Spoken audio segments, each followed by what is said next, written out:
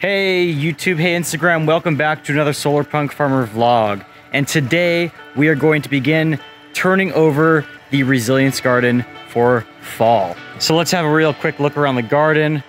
This bed right here, which I'm calling bed number 1, is going to be the one that is getting turned over.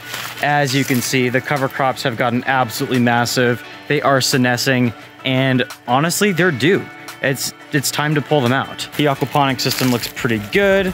Been getting some zucchini and some summer squash going. Tomatoes are huge, they're still popping off. Got plenty of greens in the towers as well as the strawberries. The strawberries have kind of been laying low since it's been really hot, and the chard is looking absolutely fantastic. Sugarcane is growing up quite nicely, as you can see, as are the sweet potatoes. They are beginning to spread out underneath the lemon tree. It looks like they are making a fantastic companion for the lemon tree, which is about to start producing lemons, as we can see right here. Super stoked for that. Sunchokes are still looking great after I cut them back. I expect them to continue going for maybe another 2 months, possibly 3 months. All the perennials are establishing nicely, looking fantastic, especially the Mexican sunflower. Feeling really stoked about the Mexican sunflower. This is going to be such a fantastic biomass producer for the garden. Bed number 2 over here is in the same stage roughly as bed number 1, and that needs to be turned over soon as well. All the warm season grasses are really popping off, and as you can see, some of the sorghum in the back has gotten real large. As for bed number 3 over here, this cover crop still has plenty of time left within it. I'm probably going to let it go for another 2 months. We'll see how things progress. I seeded in plenty of flowering plants to this mix. The zinnias are looking absolutely fantastic, and the cosmos are just about to start popping off. There are also some veggies in here. Got some cherry tomatoes right here, some daikon type radishes down there. We've got some okra that's going to start producing soon, and of course, sweet potatoes among other things. So yeah, everything's looking pretty great for the late summer. This is typically when we have our hottest temperatures of the year, and I know what you're thinking. Mr. Solarpunk Farmer, why would you sow cool season veggies during the hottest part of the year? Well, there's only really one reason. I'll show you. I have imported what appears to be Bermuda grass, a very, very noxious weed, and I do not want this beginning to go to seed in my beds, so I have to terminate. Now, don't get me wrong. I understand why weeds are here. They exist to heal the soil and are an important part of the process of ecological succession. In fact, I don't mind weeds growing in my garden when they're vegging out. I just don't want them going to seed and overtaking my vegetables, because I still want to be able to get a decent amount of production out of this garden. So all of this right here has to go. All right, let's get a move on. It's time to start cutting it down.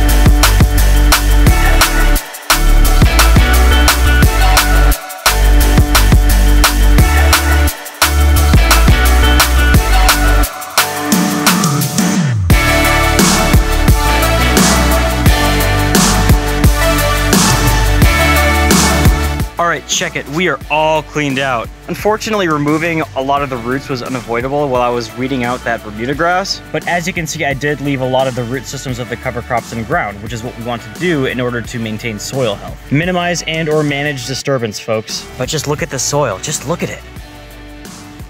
Look at that. Isn't that incredible?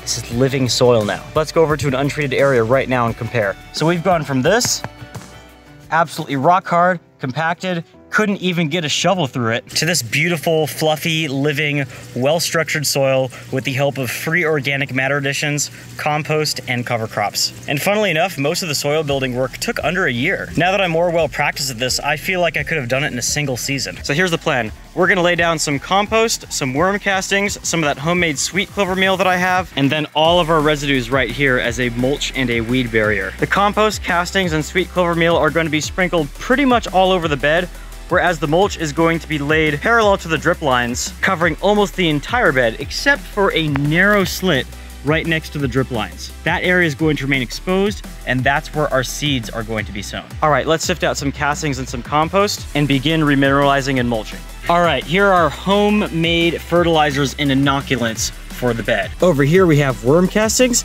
and these are just swarming with the red composting worms. I mean, let's go take a look. Look at that. Incredible. Lovely worm castings. I'm not sure why they're so sticky.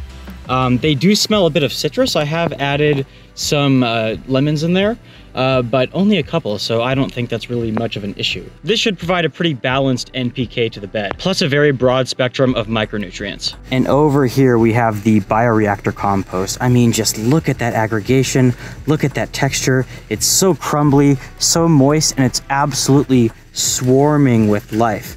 We've got worms, we've got beetles, we've got pill bugs, we've got millipedes, springtails, other invertebrates, and that tells me that we have a large diversity of bacteria and fungi and other microorganisms as well. So that material was sifted, this is what was left behind, and there's still quite a bit of material. I'm thinking of using this as a mulch for the fruit trees and the perennials. And also, interestingly enough, this mint that I had planted underneath the bin began growing up through the bottom. And normally one would think to themselves, wait, why would you let mint take over your compost bin? It's super invasive. It might spread everywhere. Well, A, I am sifting the compost, which is helping to get out any segments of runner that could root in my vegetable beds. B, it's very easy to sever all of the runners that have begun growing up into the bin by just literally rotating the bin back and forth, and it just snaps them. And of course, the mint roots are bringing obligate symbionts with them, which are organisms that require the presence of living plant roots in order to proliferate. These are some of our most important members of the soil food web. This group includes mycorrhizal fungi, which quite literally build the physical structure of living soil that you can see with your naked eye. Now, mint, of course, is a mycorrhizal plant, so it's conceivable that the mint actually infected the compost with mycorrhizal spores. I have no way of proving this because I don't have a microscope currently, but logically at least, this seems to be a possibility. Then, of course, we have the sweet clover hay. Sweet clover is a fast-growing nitrogen-fixing herb that performs very well in my soil. It was included as a part of this year's warm season cover crop mix. It's an extremely efficient nitrogen fixer, so this ground-up sweet clover hay, what I'm calling sweet clover meal, should have a particularly high N value. So the cool season veggie should get a pretty decent shot of nitrogen from this stuff. And then, of course, we have all these residues, which will be laid on top over almost the entire bed except right next to the drip lines.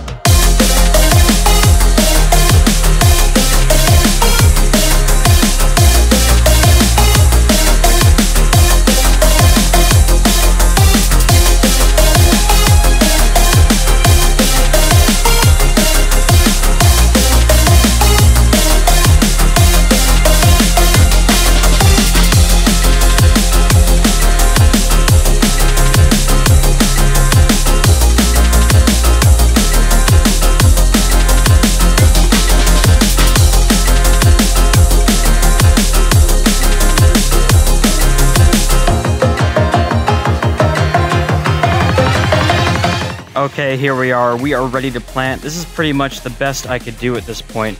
But the objective here is really just to feed back the soil, to return all of those nutrients from the cover crops into the soil, and provide some protection for all the microbes and fungi and little invertebrates that live in the soil. So these slits right here are where the seeds are going to go. As you can see, they are right next to the drip lines. I tried to clear out that area as best as I could, but unfortunately, since the material I am using is so coarse, that proved to be a difficult task. As I'm sure you guys probably saw in the time lapse, I was struggling a little bit getting this material laid down and organized. What would have made this a lot easier is if I could have run all of this material through some kind of shredder and shredded it up really fine so that I could apply it really neatly and really precisely. Unfortunately, neither my wood chipper nor my leaf vacuum can shred any of this material because the stem diameter is too small on most of it and it is too wet. So in the future, I'm going to need to get a better tool to make sure I can process this to the right consistency to use as a mulch. Anyways, I have some time, so we're gonna get started with planting. I'm gonna do my best to get all the planting done today so that the soil is left fallow for as little time as possible. Keeping a living root in the soil at all times is super critical for soil health,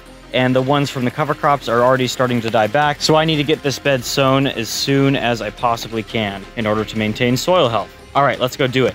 Okay, everyone, so here's a quick overview of what we're gonna be planting. I just kind of take a look at the key right here. I don't really feel like I need to explain it, but the basic idea is going to space out the larger vegetable plants a bit more and then fill in the gaps with more medium and smaller sized vegetables. I'm especially going to be doing radishes next to a lot of the larger plants because those will be done within a month. I'll be able to pull them out. That way they don't get completely crowded out. Try to plant pretty densely here, but the idea is to get a lot of production out of this bed. Let's get to planting.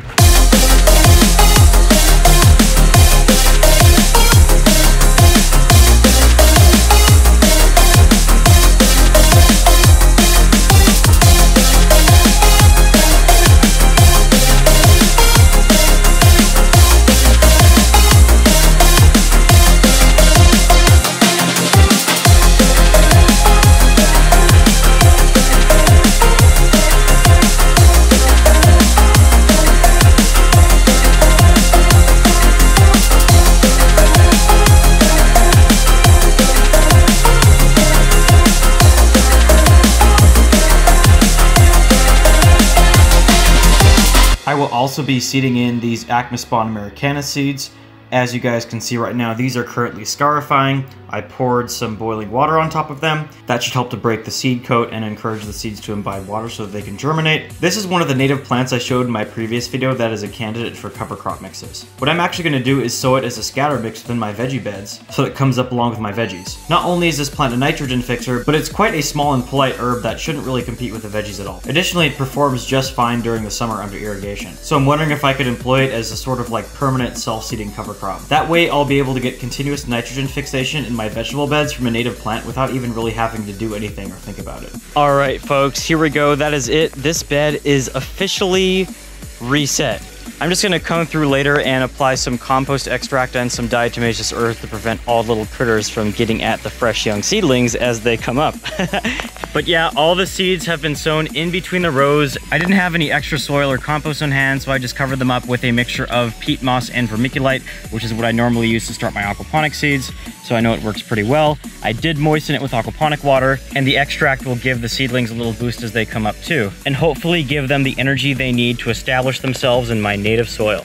Okay, we're all set. I sowed in the Acmaspon americanus and applied some compost extract. This bed is ready to go. It is on the drip irrigation, and we can expect germination in a couple of days. But I just want to talk a little bit about my hopes and concerns for this bed. Concern number one, reseeding. That sweet clover was pretty mature, and I'm definitely a little bit worried that it might come up again in my bed. At that point, it'll be a weed and I'll need to weed it out. However, that's not that big of a deal. I'll just chop and drop it. Concern number two, legginess. Now, there is plenty of room for the seeds to germinate, but what I've seen happen in the past is that when they germinate through these slits, they might come up a bit leggy. I'm thinking that this could be because they're stretching for the light, but it may not happen. I guess we'll see. This kind of system is definitely something I'm experimenting with, so I can't expect things to turn out exactly how I want them. However, I can expect to learn a lot. Concern number three is the heat. We are set to be in the high 90s Fahrenheit again this weekend, and I'm definitely concerned that these young baby plants, which will probably be just emerging at this time, will get burnt to a crisp by the sun. I might roll out some shade cloth over the bed.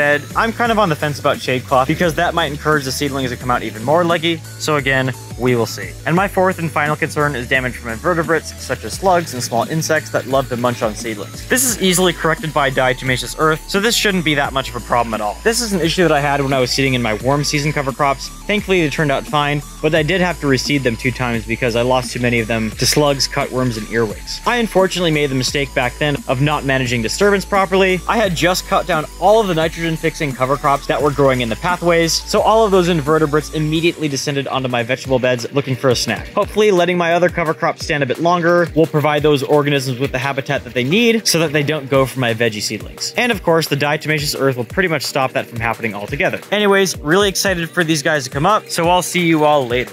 Well, folks, it is day 3 since sowing, and the radish seeds are already coming up. I am super stoked to have veggies again in the resilience garden. In addition, I've spotted a couple of the Acmaspon americanus germinating as well. It looks like birds got to a lot of them, but I have so many seeds, and I only really need to get a couple of them up in order to get them to begin colonizing the vegetable beds. I expect to see more seedlings popping up in the next few days. Super stoked. I hope you enjoyed this Solarpunk Farmer vlog, and if you did, please make sure to like the video, comment, subscribe, and turn on the bell icon so that you can receive notifications when I upload future content. And also be sure to check out my Instagram. It is right there, at Solarpunk Farmer, for more regular updates and Solarpunk content and memes. Anyways, my fellow Earthlings, see you all next time.